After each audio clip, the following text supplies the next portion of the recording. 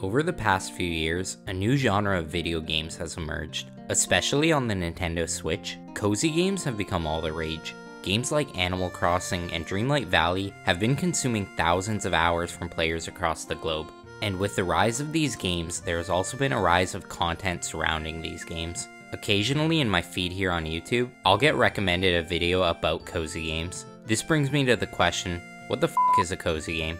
Well, to answer that question, I asked an expert, aka my girlfriend, for her input on the subject. According to her, a cozy game is a game you can play without being rushed, a game that you can sink an insane amount of time into, a game that has good, often calming music, a game that features repetitive tasks, and a game that has some sort of farming mechanic.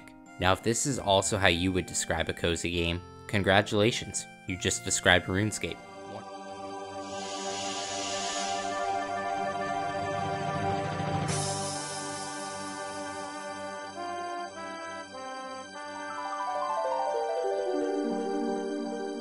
One of the oldest and honestly greatest MMORPGs of all time. RuneScape has all of the previously mentioned features, but also provides deep and engaging quest lines, crafting, and much more. When I said this to my girlfriend, her response was, well, no, the graphics aren't cute enough. So we can now determine that modern cartoony graphics are also a requirement for cozy games. In all honesty though, from watching her play games like the previously mentioned Animal Crossing and Dreamlight Valley over the past few years, I've come to the conclusion that what separates the cozy game genre from RPGs is simply a combat system. Initially I thought that the deciding factor was a character progression system, but after researching further I discovered that games like Dreamlight Valley actually do have a leveling system, allowing you to work your way all the way up to level 10. Oh my god! Wow! But it really does seem like cozy games are just kind of a poor man's version of an RPG. Now you might be thinking, well, RPGs don't feature the same farming and community building systems that cozy games do.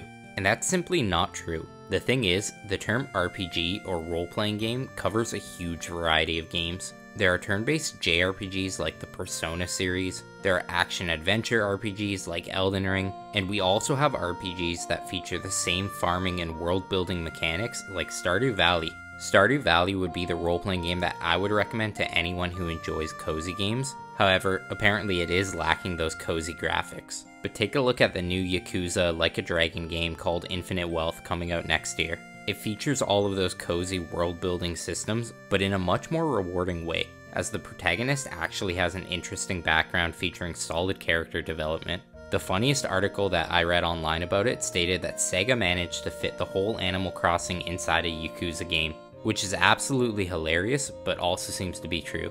So in all honesty, this video was not at all made to put down the cozy game genre. In fact, I believe playing these games is what helped my girlfriend get into RPGs. I'm really thankful that cozy games acted as a gateway drug for her, because now we get to enjoy co-op games like Pokemon or even Diablo 4 together. So the whole point of this video is, consider putting down Animal Crossing and expanding your new horizons, as there are a lot of cozy RPGs out there that you may find to be well worth playing and extremely rewarding.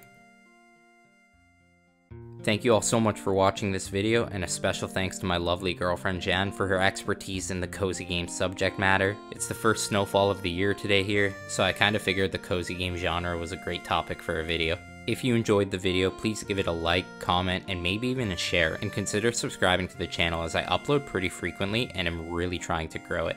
As always, take care guys, and I will see you in the next one.